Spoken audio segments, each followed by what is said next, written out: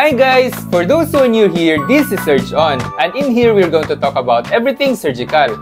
So this vlog is another Marites file dahil hindi naubusan ng sakit ang mga idolo nyong celebrities. Malapit ang topic na ito sa puso ko dahil pareho kami ng sakit ng celebrity na ito. So this week, man boobs ang topic natin. Kaya let's get to meet our patient, Teejay Marquez. Si Teejay Marquez ay isang TV actor and commercial model na unang nakilala sa GMA teen serye na Twin Hearts noong 2009. Naging bahagi siya ng maraming TV shows sa GMA at kalaunan ay naging ABS-CBN talent. Lumabas si Teejay sa maraming pelikula, kabilang ng ilang BL series. Pero mas nakilala siya sa Indonesia nang imbitahan siya doon para gumanap na F4 member Samedt sa Indonesian version ng Meteor Garden. While taping in Indonesia 5 years ago, nagbakasyon si Teejay sa Pilipinas at nagpakonsulta sa madalas na comments sa kanyang mga pictures sa social media, ang kanyang man boobs. So first, let's break it down. Teejay is a diagnosed case of gynecomastia. It comes from two Greek words, gynek, which means woman or babae, at mastos, which means breast or suso. So ang literal meaning nito ay suso na kahawig ng sa babae. Meaning, lahat na nagkaka-gynecomastia ay lalaki, or trans, or they-them na biologically male, or anyone maliban sa born genetically female. O diba? Dahil ang topic ng gender ay complicated na nowadays. Kaya ako naisip na i-vlog to kasi these past few months I feel that there's something wrong. Something is not right when it comes to my body. It makes me worried syempre. Kasi syempre katawan ko to. Simula yan few months ago kasi sometimes I post topless. Skin. May mga comments about my chest area. Parang, oh, you have a nice chest. No, you have a big chest. Sobra naman, talo mo pa yung babae. Like that. So ang chief complaint ni Teejay ay paglaki ng boobs or man boobs. So he got conscious because of body shaming. Akala ko noon I feel like, syempre pinaghirapan ko yan eh. Kaso when I'm reading comments, people are really focusing on my chest. And not in a good way, but in a funny way. At saka yung iba, parang nafe-feel ko na parang nabubuli ba ako or napagtatawanan na ba ako. Nag-workout naman ako.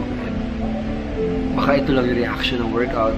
Siyempre, nagpahinga rin ako before, kaya baka mamaya talagang lumambot lang, kaya medyo nagsagi. Naging concern na ako dun sa feeling na parang, ano ba, meron bang mali sa chest ko? Ano ba yung pangit? Ano ba yung kapansin-pansin? Dun ko na talaga siya pinansin. So even if you'd work out, true gynecomastia will not go away. So may tinatawag tayong pseudo-gynecomastia or false man boobs. Yung man boobs na dahil sa katabaan or obesity ay nagiging malaki. Kaya we advise exercise first. At pag normal weight ng pasyente pero malaki pa rin ang boobs, true gynecomastia yon. Hindi ko alam kung ano nangyayari. And I'm scared kasi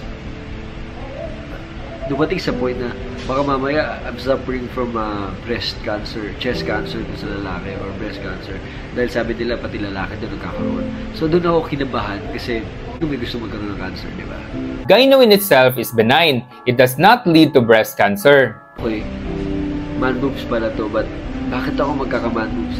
Hindi naman ako galing sa malaking katawan na pumayat. Ganito lang naman ako kapayat. I was never big. Hindi ako lumaki ng sobra. Hindi ako tumaba ng sobra. Para kung pumayat ako, magkaroon ako ng extra fat or extra skin or man boobs. True gyno ang kay Teejay kasi hindi naman siya obese. Sa true gyno, ang gland mo mismo ang lumalaki, not just the fat on breast area. So, hindi pa rin ako satisfied. Call the doctor and I send him my pictures. Here are the pictures, yan. Yan yung mga pictures na sinend ko. At makikita nyo naman dito na medyo hindi pantay. Parang hindi siya normal na itsura. Lalo na hindi naman ako galing sa taba or hindi naman ako mataba para to have this kind of sagginess at fats at parang hindi siya pantay. Okay, so mas malaki yung right kaysa sa left. Basing on these pictures, parang grade 2 to grade 3 ang gyno niya kasi wala pa siya sa laylayan. So hindi siya delikado. Ang opera is for aesthetics lang. Hindi siya magiging cancer. Pinakita ko yun kay Doc. Mas gusto niya na mas makita to personally because yeah, may possibility nga daw na meron akong tinatawag na man boob at meron naman daw solusyon doon. Ito ako ngayon sa Pilipinas. Bumalik ako sa Pilipinas. I take a break from Indonesia. I talk to my management na kailangan ko umuwi just to check my situation. Our patient for today is Mr. Teejay Marquez, and he has a diagnosis of gynecomastia. This usually is attributed during the pubertal years to imbalances in hormones, no? But this can be transient. No? But for TJ, who is well past his pubertal years, this can be attributed to some hormonal imbalance, or this can also be attributed to some medications, no? As previously taken. Ayan, so pwedeng hormonal. So important na magpa-endocrine workup prior to gynosurgery kasi gyno per se is hindi delikado. Pero maraming hormonal diseases na pwedeng mag-present as gyno. So i-check dapat ang estrogen at progesterone levels mo. If ever increase estrogen or decrease testosterone, i-correct pa yan at i-investigate why hindi normal ang hormone levels mo. So some gyno and diagnosed cases of Klinefelter Syndrome. In a nutshell, this is how a person with Klinefelter Syndrome looks. May man boobs, ang shape ng katawan at fat distribution ay pangbabae, matangkad, walang buhok sa katawan, fat thin.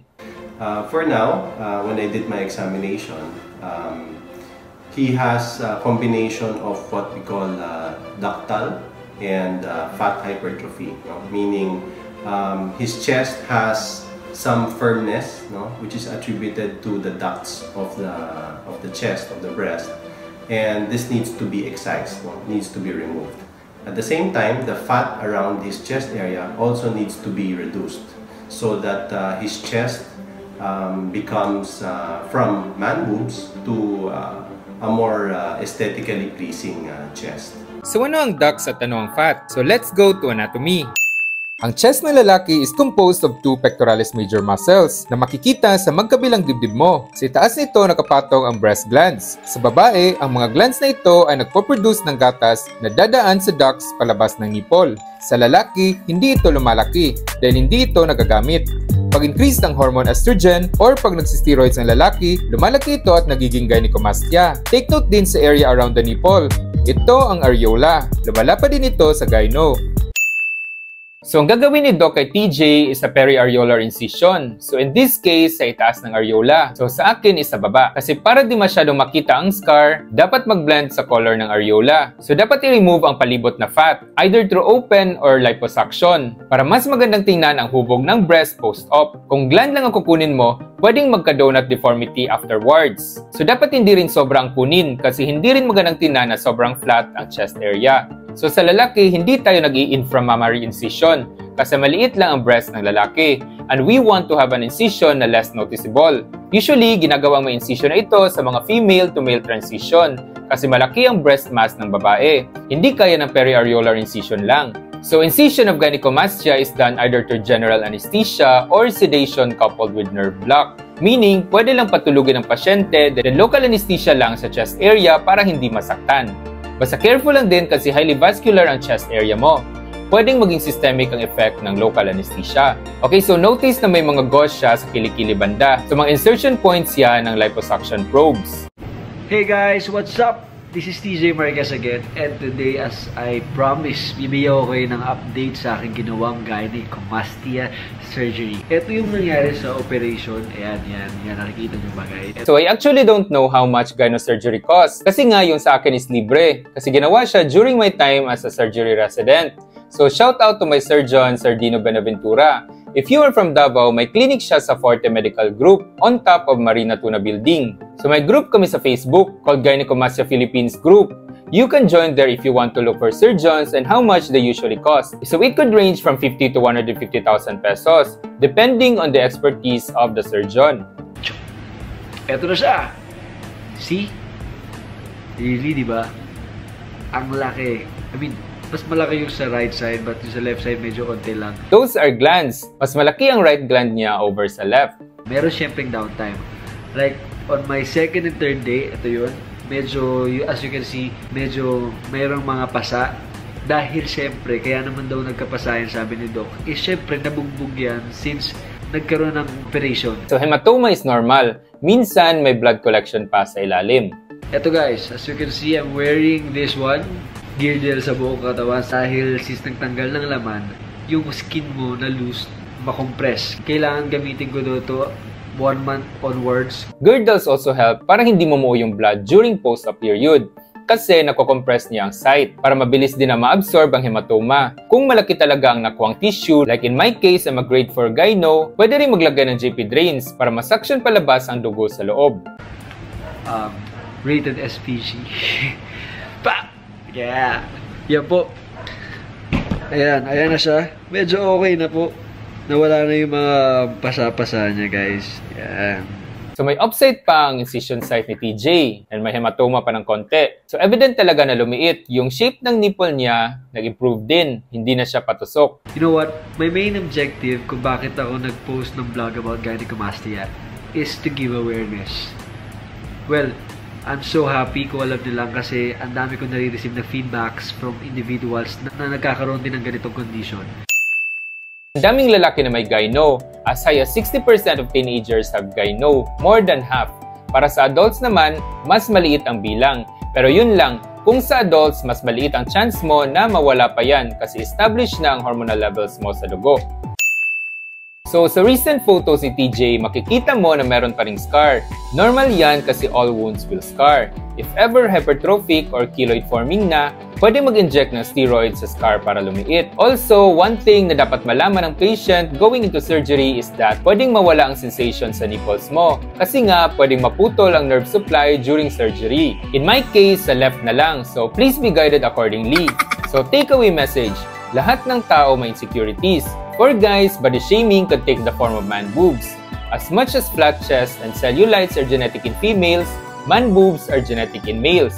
Hearing comments like, magbra ka nga, or padede, can have lasting effects on some guys. Hindi po kasalanan ng lalaki kung mas malaki pa yung dede niya kaysa sa dede nyo. Also, to guys with gynecomastia, work hard.